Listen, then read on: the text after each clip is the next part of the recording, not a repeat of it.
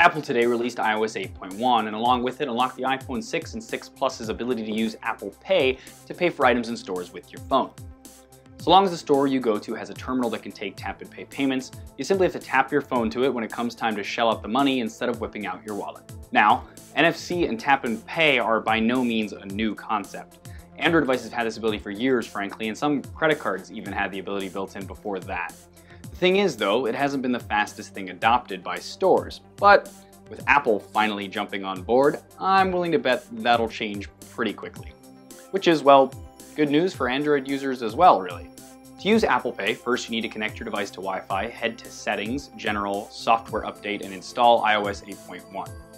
Then, once that's installed, open up Passbook and tap on the plus sign in the top right corner. Then tap Set up Apple Pay, select the type of card, and input your card info. You can even tap the camera icon next to the card number to have it automatically add the card number and expiration date. Magic! To use Apple Pay, find any terminal with this tap and pay symbol and simply hold your phone to it when asked to pay. You'll be prompted to use your fingerprint or PIN to confirm. That's all there is to it, really. Now, go out and confuse the hell out of cashiers across the nation.